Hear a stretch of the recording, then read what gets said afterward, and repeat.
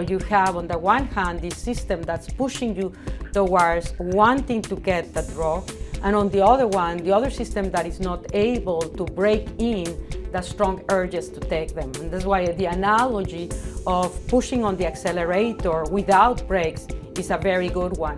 When opioids bind to specialized receptors in parts of the brain, they trigger the same processes that reward you with natural feelings of pleasure from activities like eating and socializing, but they deliver that much more intensely.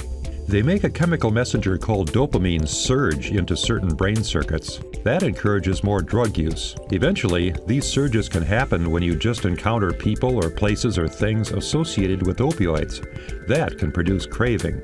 Other brain circuits adapt to opioids, but that means that without the drug, you feel jittery and anxious. That can contribute to withdrawal. Repeated use of opioids changes still other brain circuits, making you more sensitive to stress and negative emotions when the drug wears off. So you take drugs not so much to get high as to escape feeling low. When opioids hamper your self-control, it's harder to stop using them, even when they don't give pleasure anymore.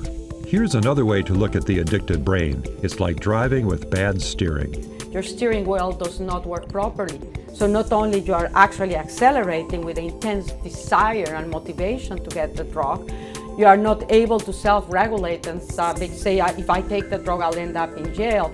But you don't have the capacity to steer yourself to another behavior that could help you overcome that intense desire for the drug.